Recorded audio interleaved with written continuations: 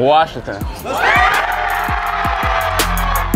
Welcome to Command Center No Huddle. I'm Julie Donaldson, and we have our guys. The NFL Draft Night was a special one for the newest Commanders. Here's a look at some of the more memorable moments.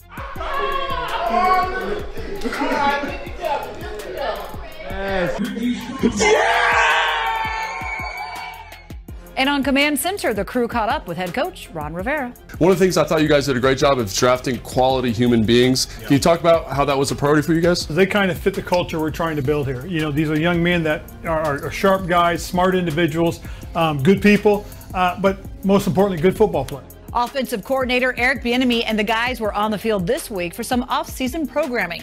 Quarterback Sam Howell and Jahan Dotson were putting in work heading into minicamp. That's a wrap for this No Huddle, but we will see you next Thursday for our schedule release special presented by SeatGeek.